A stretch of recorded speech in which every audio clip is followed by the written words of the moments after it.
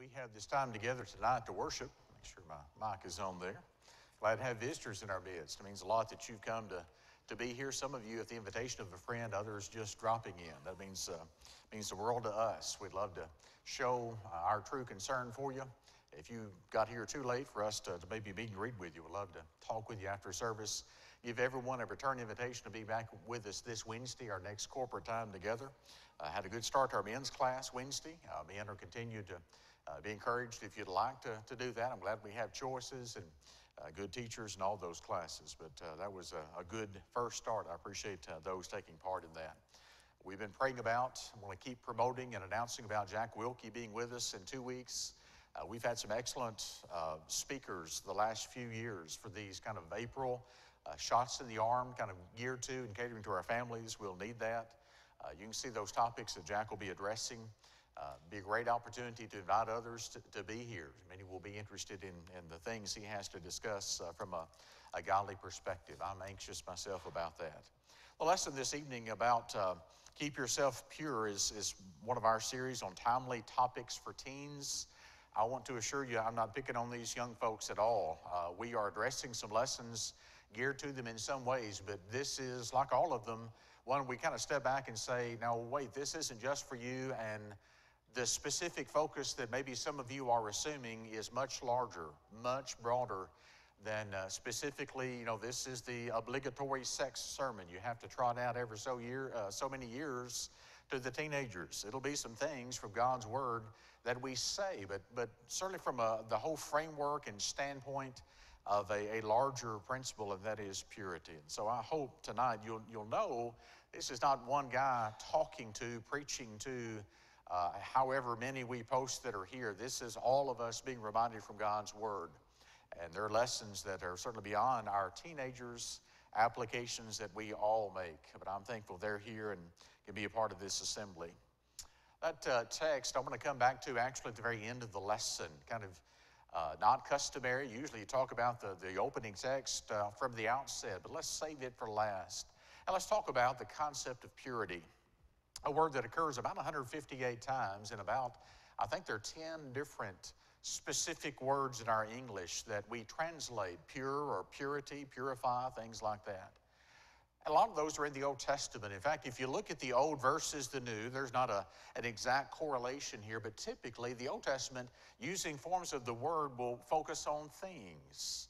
It'll focus on sacrifices or even maybe the clothing of the priest and different things. It is an emphasis on externals primarily, not exclusively.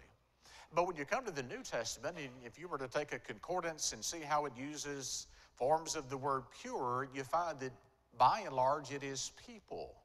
Some references to things, but more about us, specifically Christians, or at least principles of, pure speech and different things, hearts, faith, and even consciences. And so that word will be used to modify principles and people more in the New Testament. That'll be more of our focus, although we'll be looking at some passages at both of them. We got 3 major points tonight. For those of you that love the 3-part outlines, this is your lesson. Number 1, here it is. We're letting the Word of God kind of dictate the outline. God is pure. Understanding what that means is crucial to us. We'll look at some passages and the fact that God, being pure, is the only one who can purify us. He's the one that has the right to even define and have in our minds what it is to be pure and holy.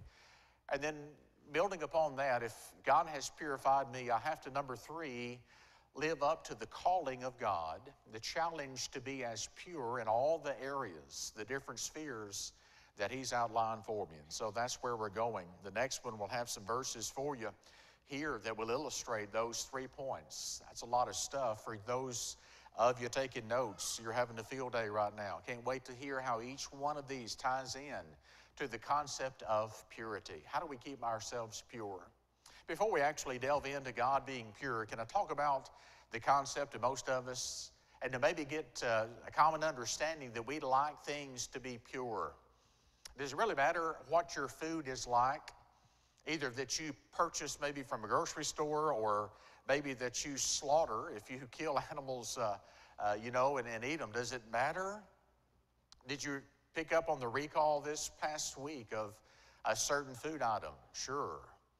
Does it matter what kind of water that you drink? You know, there are a lot of people in foreign countries, we often take for granted that we have an abundance of clean and usable drinking water. A lot of people don't have that. And so I appreciate folks who are wanting to go to those countries and show them how to dig and maybe even drill water so that they can have pure water. Some of them have diseases because they either don't understand or don't have the availability of clean water. Sure, we like clean water, don't we? Air.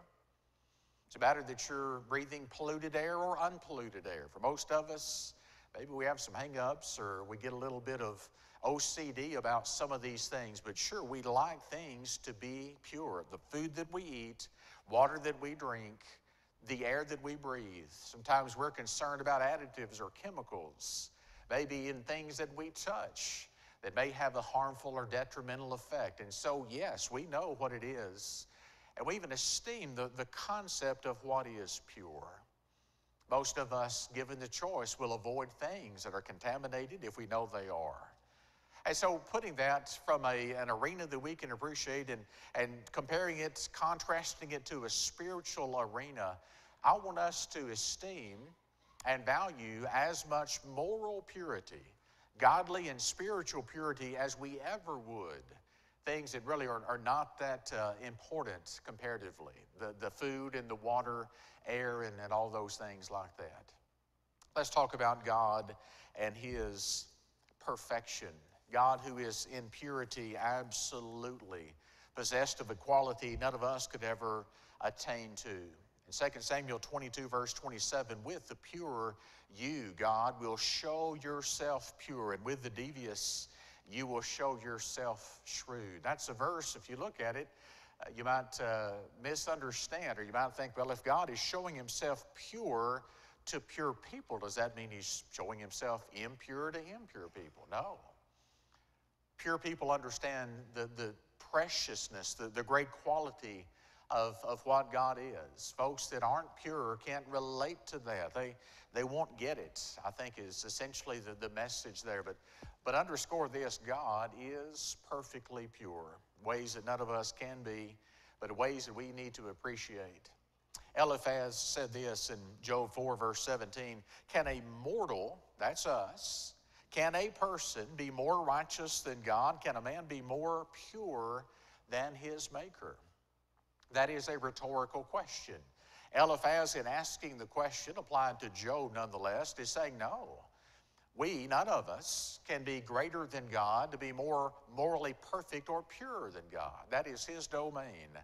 That is uniquely God's. And in that same book, another of the friends of Job, in fact, Bildad will say this, how then can a man be righteous before God? How can he be pure who is born of a woman? If even the moon does not shine and the stars are not pure in His sight, how much less man who is a maggot and the son of man who is a worm? When Bildad is asking that question, how can man be pure? He's not conceiving of the fact that God could purify a person, but compared to God in His absolute holiness, we all are imperfect. We don't maintain a quality, an integrity of purity like God does. In Psalm 12, verse 6, the words of the Lord are pure words, like silver tried in a furnace of earth, purified 7 times. If God is pure, whatever He says, whatever He has said, absolutely bears that character of perfect purity. Psalm 19, verse 8, the statutes of the Lord are right, rejoicing the heart. The commandment of the Lord is pure, enlightening the eyes. You know, folks, if you have people that make fun of the Word of God, that mock you because you believe in the Bible and go by it, may you be reminded, there's not a better document.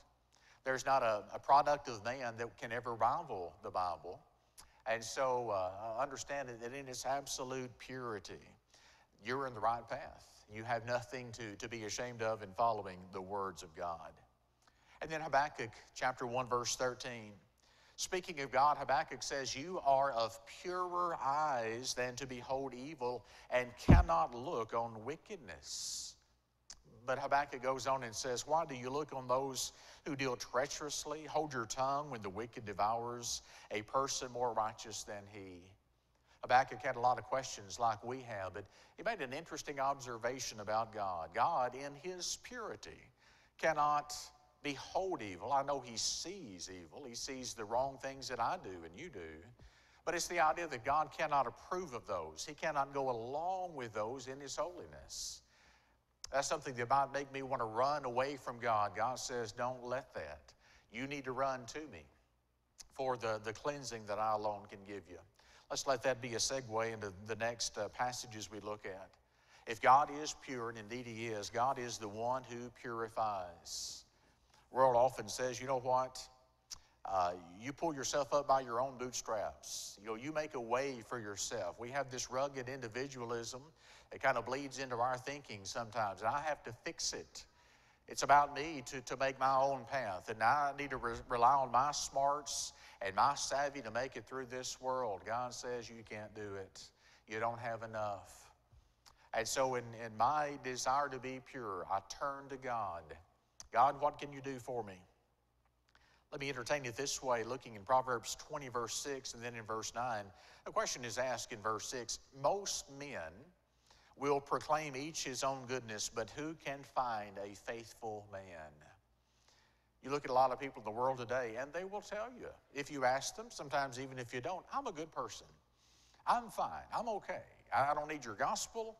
I have no interest in your church. I am a good person. And you look at them and say, I'm glad that you're good. Maybe relatively speaking you are, but I'm a Christian because I'm not good. I came to Jesus in obedience because I am a sinner. And so he wants me to live good. I'm striving to do that, but kind of on my own merits, I'm not. I am a sinner in need of God's grace there. And so who can find a faithful man? The seeming answer is there aren't a lot. In verse 9, who can say, I have made my heart clean. I am pure from my sin. Who can say that? I can't say that. If you're being honest with yourself, you can't say that. In fact, you're thinking, maybe some of you, we've got young folks here that are sinless. But you know what? They're not even pure because they've been released from sin. They're okay the way they are. If you live long enough, you're going to transgress. The point of this is none of us ought to feel so haughty or so God-independent that we could feel like, I'm okay. Don't need the blood of Jesus. God is the one that we turn to purify us. There is a generation, Proverbs 30:12 says, that is pure in its own eyes, yet is not washed from its filthiness. That kind of helps illustrate to me, it's not what society thinks about themselves or any person. That's not the standard. It is what God knows about them. So a lot of people feel okay. 3,000 years ago, it was the case as today. They're not okay just because they feel okay. They must come for the true purification through God and his Son. Listen to what is said about Jesus in Titus chapter 2, verse 14. I love this. Jesus gave himself for us that he might redeem us from every lawless deed and purify for himself his own special people, zealous for good works. Gave himself for us. Why? To redeem us. Redeem us from what? Our lawless deeds. And not just to redeem us, but also to purify us. As I understand that, that is kind of the one point in time I come in obedience, but it's the ongoing response I have to him, the ever-present need for me to continue to be purified in his sight. God wants us to be, and I like this translation, his own special people. Everybody's special. Everybody's unique in God's sight, but in his church, among disciples or believers, there is a sense in which we are called out. We are different. We're like that Old Testament Israel, unique. And so purity demands that I act and appreciate what God is able to do for me. And then in 1 Peter 1:22, since you have purified your souls, notice, Purified your bodies? No, your souls. The biggest and the best part of me, in fact, the eternal enduring part of all of us is our soul. When I'm a Christian, Peter's writing to Christians, purified your souls. How? In obeying the truth. In obeying the truth through the Spirit, capital S, Holy Spirit, in sincere love of the brethren, you love one another fervently with a pure heart. You're going to see that verse, in fact, later on the outline. When it modifies or defines our heart, I need to know that God seeks that. He wants that. God is absolutely demanding of us pure hearts, and He can show us the way that that's accomplished. All right, I'm throwing a lot of stuff out at you, right? God is pure. God can purify me. In fact, He wants to purify all of us. He wants to purify us spiritually. That's the most important part. You know, I've used this perhaps illustration before. If we could see people the way that God views people, moral defilement versus moral purity, how differently we would look, okay? You got the arguably best dressed person, the one who maybe showers repeated times a day and has the most elaborate cleansers and soap and shampoo and whatever, the best that money can buy, and yet they're not a Christian. God would look at them, if we were to see them externally, they'd be filthy, absolutely dirty from head to toe in ragged garments and all of that. God says, I know they look nice outside, but I'm looking inwardly. If we could look at some people that maybe are in a slum or in a third world country, just beggarly, poor, and yet we see them, the externally is they are so clean and nicely dressed and all that. Why? Because their heart is right. They're children of God. And God sees them through His eyes very differently than the world does. And so what matters to God is who we are on the inside. We'll never have the viewpoint that God has, but we can choose to want to see obviously through His eyes. God wants purity. Let's look at that in Proverbs 20:11. I like this. And this applies not just to our teenagers, but all of our young folks. Even a child is known by his deeds, whether what he does is pure and right. Can I say that one more time? Even a child is known by his deeds, whether what he does is pure and right. I need to be thinking very early in my life, certainly as I become a child of God, that my actions matter and they're observed, and my influence needs to be felt for the Lord. I find in this next verse here, Titus 1 verse 15, to the pure all things are pure, but to those who are defiled and unbelieving nothing is pure. But even their mind and their conscience are defiled. You see how God views things? Doesn't matter if they're ingesting harmful, dangerous food or water, or they're breathing filthy air, but defilement. If you compare Matthew 15 and Mark 7, remember the observation some of the apostles bring to Jesus? In fact, it's the Pharisees, the Jews, are picking on the apostles because they are eating with unwashed hands. In the Jews' minds, they're dirty. And it's not even that they hadn't washed. It might have been that specifically they didn't wash according to a specified standard, this kind of little legalistic, man-made method of washing. They're not succumbing to that, therefore they're ritually defiled. Jesus says, wait just a minute. I'm glad you brought up the topic of defilement. Let's talk about where that really is. It talks about you Pharisees taking pains, I'm paraphrasing obviously here, to cleanse the outside of the cup and dish, and you're so concerned about this impurity. Jesus says, you know what? It's not what enters a man that defiles him, what comes out of the heart, remember? And he gives this litany of sins, and they included sexual sins and sins of speech. But all these things come out from a man. It's not this way in, it's this way out. And Jesus says, those defile a man. To eat with unwashed hands, no, it's no big deal. You guys have missed the point. You are hopelessly off target here in trying to criticize these folks. And so this inward purity, 1 John 3 verse 3, everyone who has this hope in Him purifies himself just as He is pure. Jesus is the standard, the means by which I would ever choose to alter my life, to pattern it after one that the world says is crazy.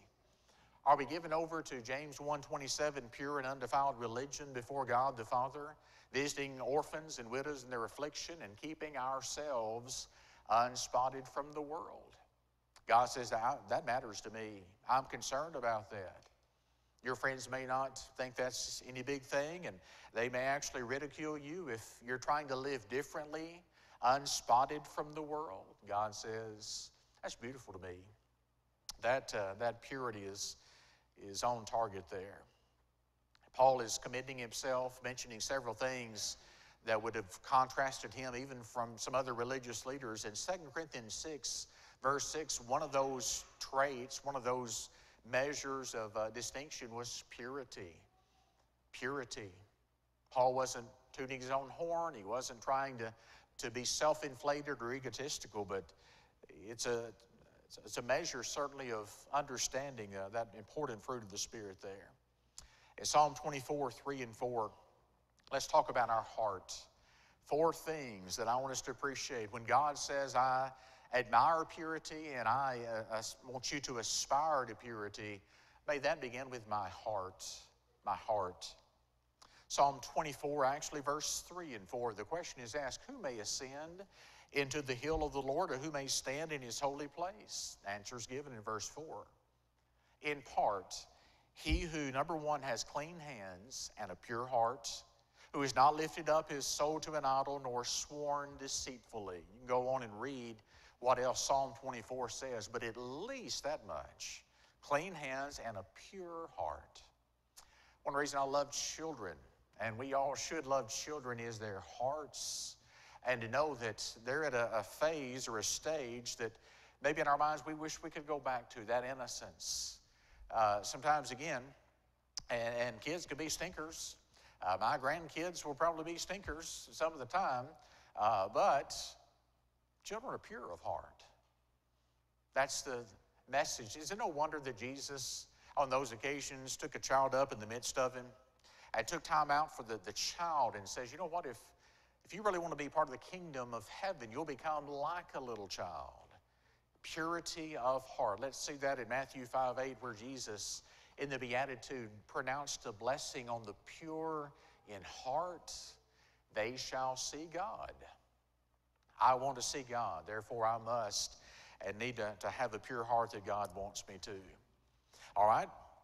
In 1 Timothy 1:5, the purpose of the commandment is love from a pure heart and from a good conscience and from sincere faith. There's several other elements we're going to look at and emphasize in just a moment there, but Paul is saying here, you know, it matters. I think one of the failures of the Old Testament Jews to fully grasp what God was doing through his law, even the Old Testament law, is they conceived of it somehow. It wasn't because the fault lay in the way God gave it, but they were trying to lift it out of its beauty and make it just a legalistic, performance-based system. But you find all the way back in Deuteronomy, God saying, love the Lord your God with all your heart. Sometimes they missed that. Maybe it was marked out in their version or something. They were not always heart people. We must be.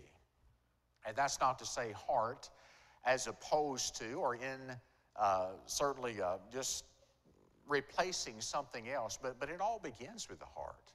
So many passages, more than we have time to list, would show the need for us to be purer in heart, as we even prayed in song before the lesson there. And so, God, you want a pure heart? Sure. James 5, verse 8. That should be chapter 4, verse 8. If you're looking at the outline and you're saying, my Bible doesn't have that, that should be 4. Let me make that correction for us. And it says, draw near to God. He will draw near to you. Cleanse your hands, you sinners. Purify your hearts, you double-minded. You see, it wasn't just in the Old Testament. You've got New Testament folks struggling with changes, alterations in life that were fundamentally rooted in a heart change. All of us know how important our physical heart is. The Bible would underscore the importance of the spiritual heart being right also. And then backing up there on the outline to 2 Timothy 2, verse 22, Paul tells the young preacher, flee also youthful lusts, but pursue righteousness and faith, love, peace with those who call on the Lord out of a pure heart.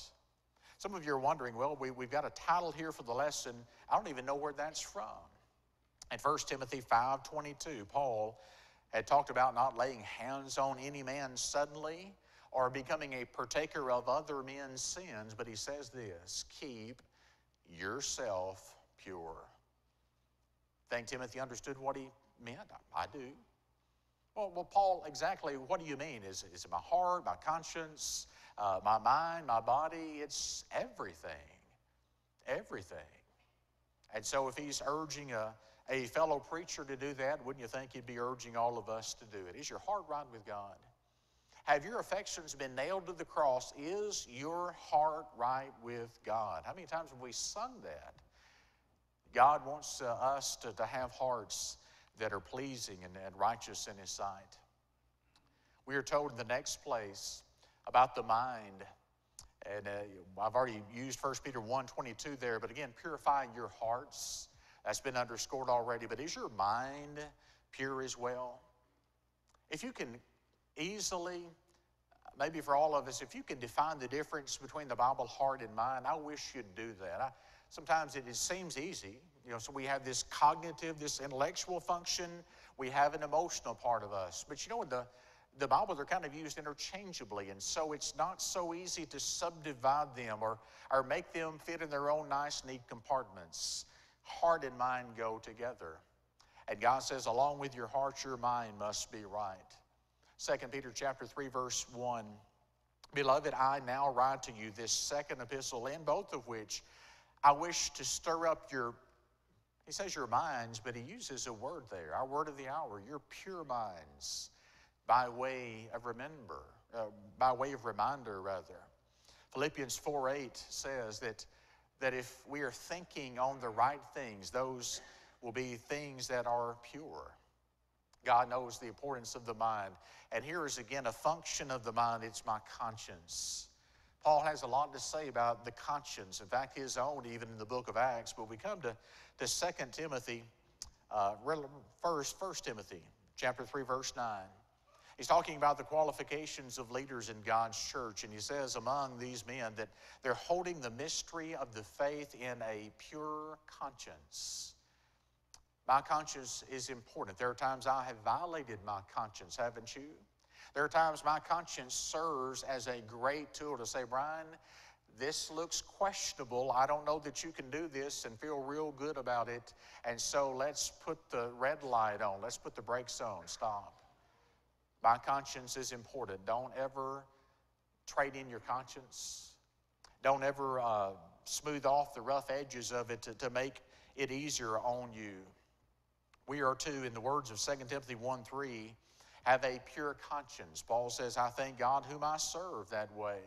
As my forefathers did, that without ceasing I remember you in prayers night and day. A pure conscience.